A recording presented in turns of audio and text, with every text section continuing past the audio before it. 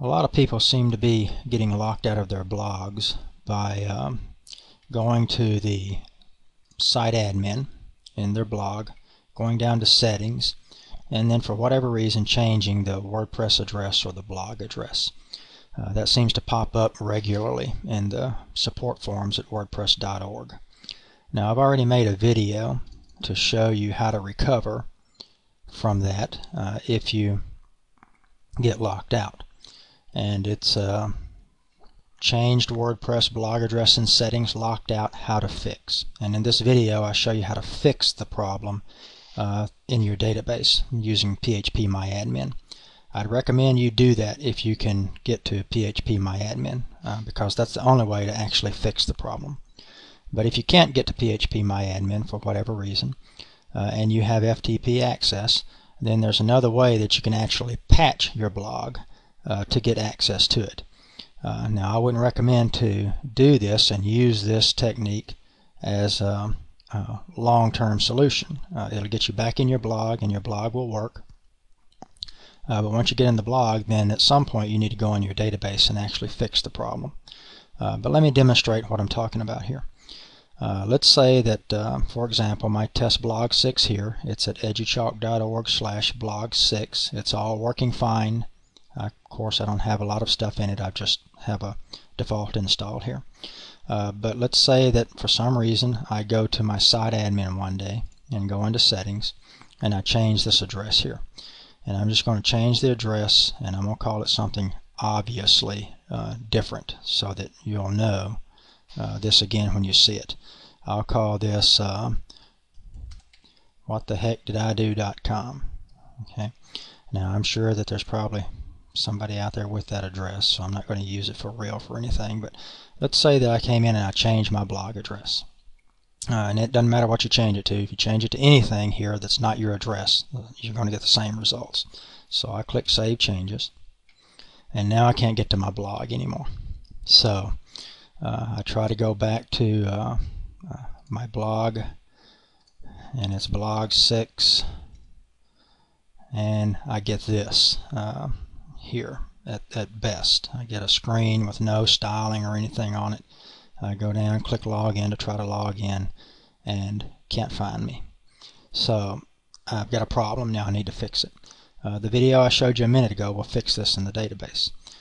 But if you need to, or if you want to, you can also go to FTP to your site, go to your blog, this is blog 6, and open your config file.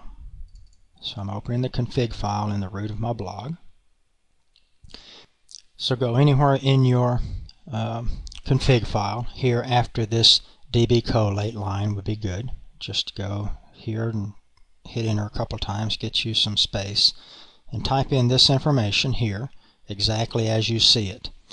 And then the address here is going to be the address to your blog, the proper address, the one you changed from back in that settings section.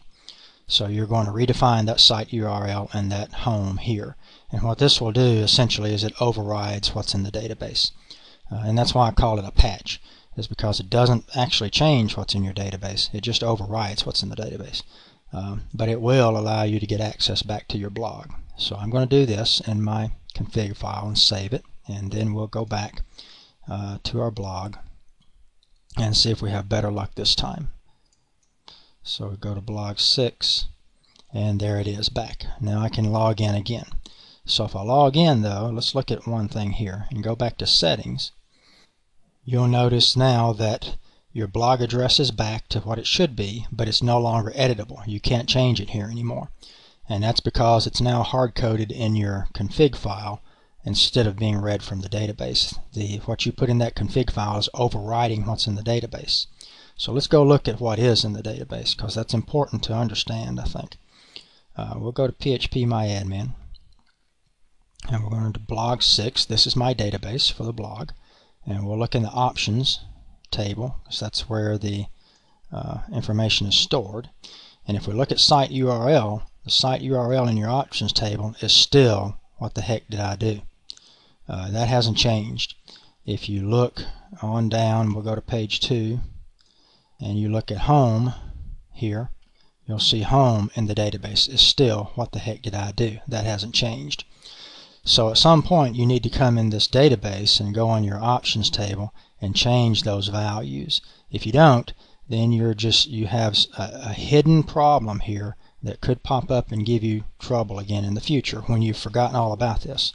And that could happen when you upgrade WordPress sometime in the future, and you may put a new config file in and forget to put those values in again, and now you have problems and you don't know why.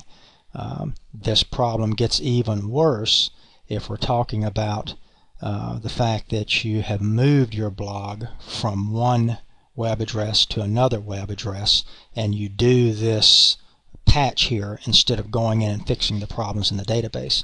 Because when you do that, then you not only have these two values, the home and the blog URL, that will be wrong in the database, but you'll also have hundreds of web addresses in your database that's still wrong, that are in the post and comments and so forth.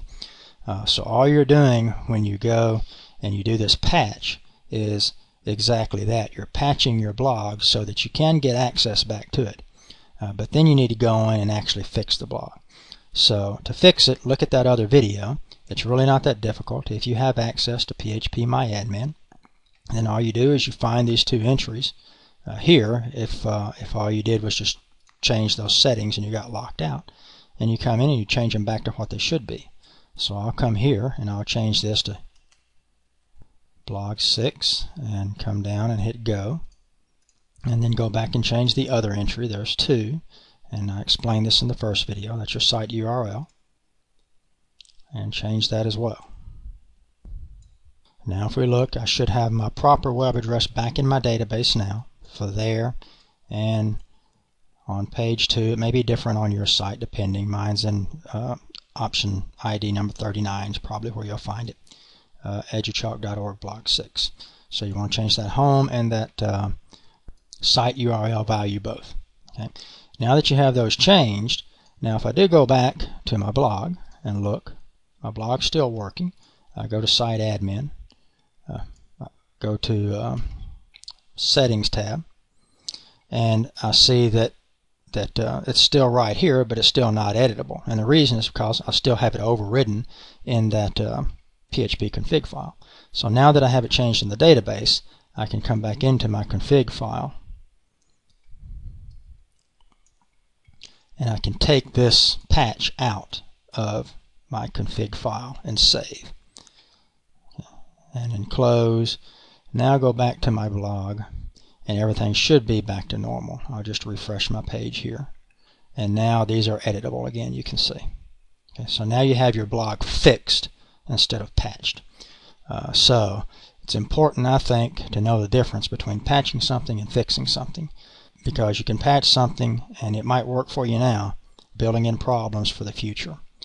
At some point, even if you do need to use this patch to regain access to your blog, you'll be doing yourself a big favor if you get into your database and actually fix those URLs. And if it's just a matter of you going to settings in general and changing these two addresses, then all you need to do is fix those two URLs in your database.